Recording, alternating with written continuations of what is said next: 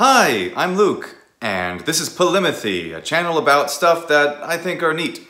I am really into speaking Latin. As you may have seen in my other videos about speaking Latin, it's a lot of fun.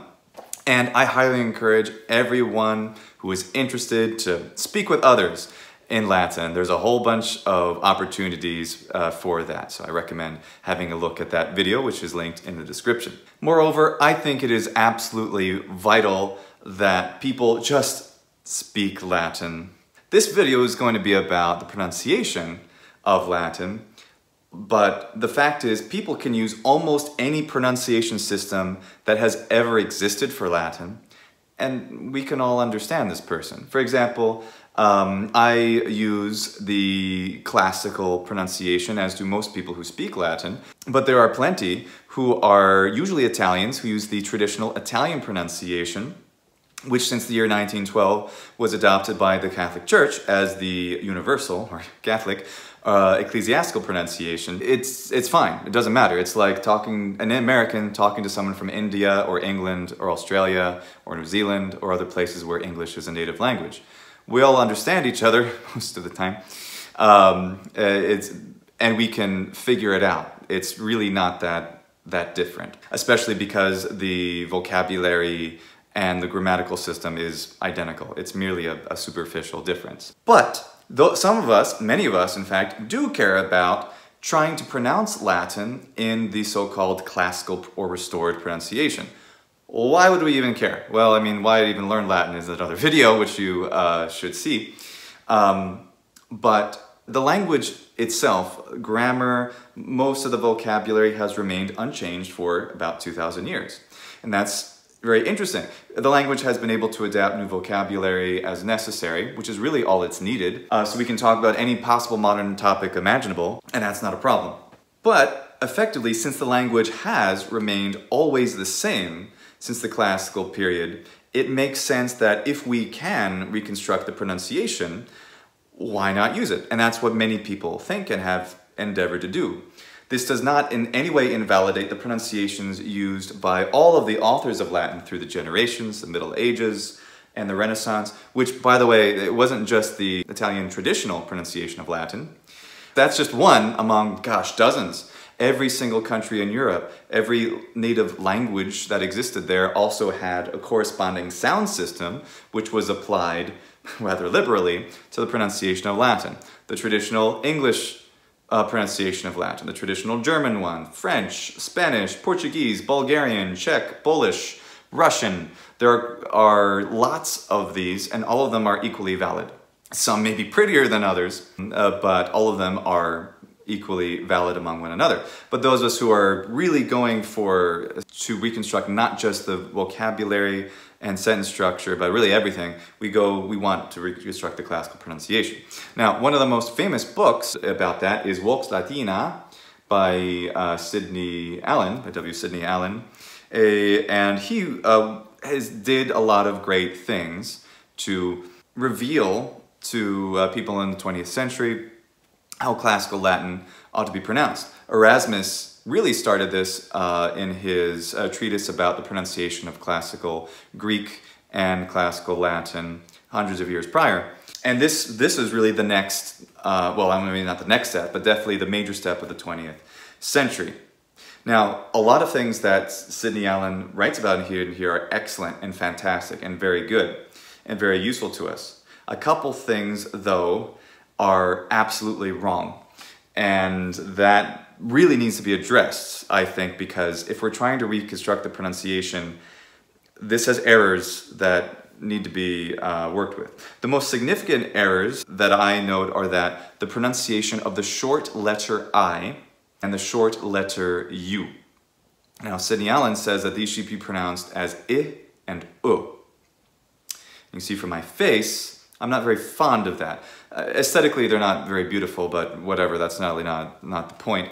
The point is that these sounds, for one, don't exist in Romance languages, which is telling, given that there are literally hundreds of Romance languages, not just the 5 major ones, which are Portuguese, Spanish, French, Italian, and Romanian, Romansh if you want to include it, There are other, we'll call them minority Romance languages, like Galician and Catalan, Sardinian, Sicilian, and speaking of Italy, every single city in Italy has had its own descendant of Vulgar Latin, which is in fact its own, we call them maybe dialect. But in reality, it's just a spectrum of somewhat mutually intelligible languages, each one of them completely as legitimate in its own right as Standard Italian. Although I think Standard Italian is probably the most beautiful language in the world, and Latin right behind it.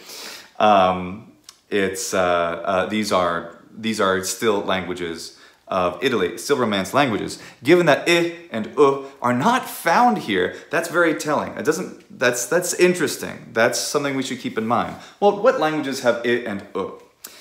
English, German, other Germanic languages, and I've heard them in some Slavic languages as well. The point is that they're especially found in the Germanic languages, and many philologists and linguists happen to be Americans, Brits, Germans, among others, and have liberally imposed their phonological systems on the ancient language. And I think Sidney Allen's definitely one of them. It's apparent to me, just by reading this text, he doesn't speak Italian fluently or other Romance languages, say without an accent. He knows a lot about language and linguistics and transformations, but I highly doubt he was truly fluent in one of those Romance languages, and certainly not Italian as it would seem. I mention Italian because it is, of the 5 major languages, the most conservative, the most like classical Latin in phonology in particular. But the Sardinian language is by far the most conservative of the languages that have survived to the present day, born of Vulgar Latin. Sardinia was colonized during the classical period. And when we speak of the classical period, we mean essentially the 1st century BC, time of Cicero, time of Caesar, and many other of the Golden Age authors. That's the language that we seem to be most interested in reconstructing, not only in grammar and vocabulary, syntax, but also pronunciation. Well, if that's the case, we have to consider some important things. A very important article by Andrea Calabrese, or Andrea Calabrese, if I'm to anglicize it, a philologist and linguist at the University of Connecticut, born in Italy, and fluent in a few languages, obviously English and Italian among them, has pointed out that the most conservative of the languages, of the Romance languages, namely Sardinian and Southern Lucanian, or Lucanian, have only 5 vowel qualities, which are I, E, A, O, U.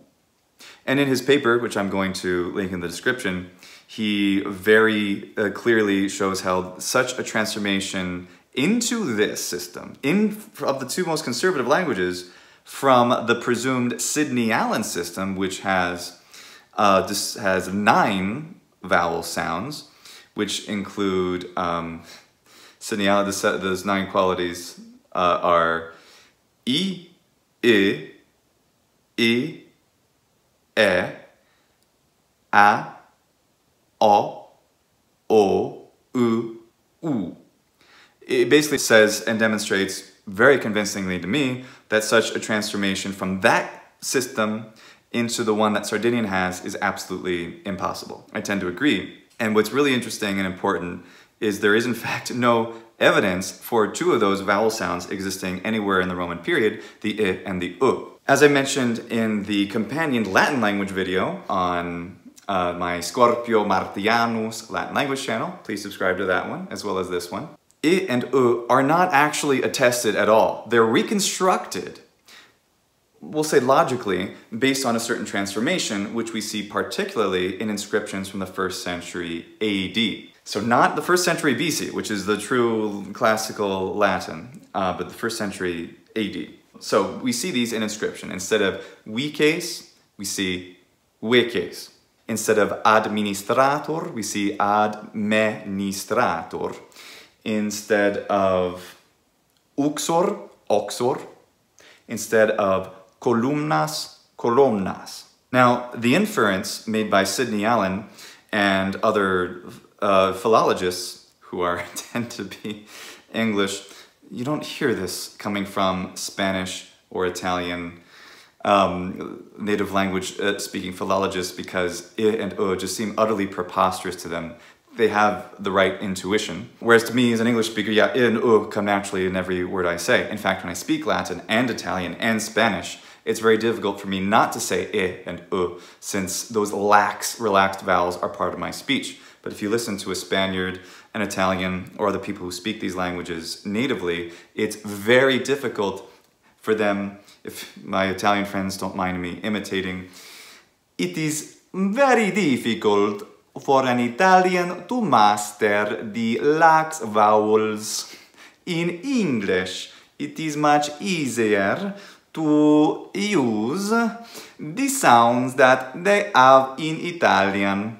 I am so sorry, my Italian friends. I'm not making fun of you. Well, maybe I am a little. I absolutely love you. Vi voglio molto bene, come sapete. But this is a fact of the phonotactics. Phonotactics being essentially the limitations of the sound system of a language. A great example of phonotactics in action. In Japan today, there is a sort of a diphthong, ai. For example, ikitai, which means I want to go. Ikitai. In the vulgar language, and the folk language, and the common language, people will say ikite instead of ikitai. Ai, if we consider that a diphthong, ai has become e. There is no intermediate step. There's no a or something else, because it's not possible for the Japanese sound system. There's no a, there's there's nothing like that. It's just I into e.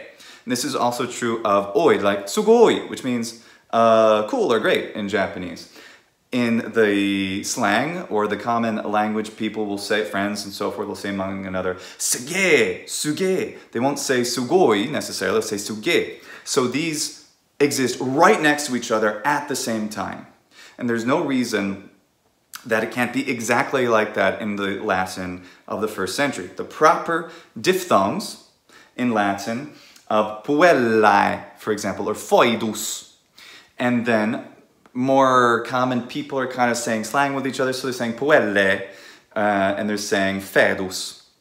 Something else they're doing, though, in the Latin of that time period, is they're not saying aureus, they're not saying taurus, they're saying aureus, they're saying taurus. They're not saying pauper, they're saying pauper. And these are instant changes. It's a sort of a quantum leap.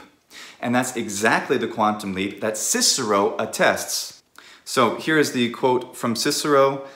This is from De Oratore 346. Here's the English. If you want to hear the Latin, go to my Latin language channel and the accompanying video. For this reason, it seems to me, sulpicius, that this friend of ours, Cotta, whose broad sounds you sometimes imitate when you drop the letter I and pronounce a very full letter E sound instead, imitating farmhands rather than quality orators. The point of this quote is it demonstrates that Cicero recognized that rustic Latin, so not in the city, not the standard language, E wasn't being pronounced as short E anymore, short E, but was being pronounced as E. Plenissimo E, he says in Latin, a super obvious E sound. That would not be confused for I or some other weird, lax English Germanic vowel sound. That, for me, that's the nail in the coffin. That absolutely proves it. Such an intermediate sound isn't necessary. If we're trying to reconstruct the ancient language, stick with the orthography. If we want to speak fine, like the uneducated people of Cicero's time and the plebeians and the foreigners and the Askins of Pompeii of the 1st century AD, okay, well, fine. But that means we have to make a lot of changes. We can't pick and choose. This is what Sidney Allen is basically doing. Sidney Allen is saying, okay, we have a nasalized final M. We pronounce the H. No, those are all the things I advocate as well.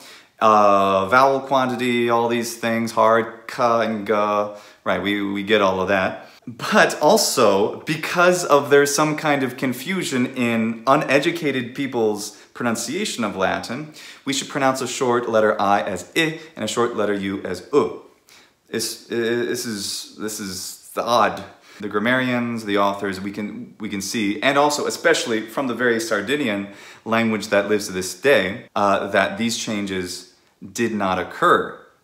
They only occurred after in the 1st century AD, and that's the Vulgar Latin. That was the common language which became the dominant Romance languages that we know and very much love. So if we, well, say we, I don't want to accuse anybody here, but so let's say, all right, we want to talk like the rustic, uneducated, common folk of the 1st century AD. Okay, we have to make some serious changes. So here is an example of, well, we have 3 options. We can speak effectively as Cicero. We can speak or Caesar. We can speak with the proper educated Latin pronunciation of the Romans in the 1st century BC, which will include an open E and open O. So no difference between letter E and letter O in their quality, whether they're long or they're short or anything like that. So that ends up giving us something like this. Salvete Lucius et lingua latina classica loqui cupio. Lingua enim aurea est. Haud pulchrior existit. Multae linguae in mundo sunt, sed anima mea est prorsus latina. Here is how it would have to sound in the rustic pronunciation that we have well attested by inscriptional evidence of the 1st century AD. Salvete, so this includes the raising of the letter E if it's long or unstressed from E into E in quality. So salvete, salvete. Lucios, not Lucius anymore. Short U is O. Lucios, son. Short U is O and final M is completely gone. Lucius son. It lingua with an E. For example, an Italian word neve, snow, neve. This is lingua, which is, not surprisingly, the word in Spanish. Why then do Italians say lingua? The influence of educated Latin speakers in Italy preventing this more rustic, vulgar Latin lingua from being maintained and raising it into lingua, among many others through the generations, who continuously, not only in Italy, but also Spain and all the other Romance language countries, continuously re-Latinizing, re-Romanizing these Romance languages, which is one of the reasons they're so similar. Take, for example, I know this is a tangent, but whatever. Take, for example, the word in Italian, altro, and in Spanish, otro. My Spanish isn't great, I'm kind of exaggerating, but so altro and otro. They both mean the Latin alter, which means other.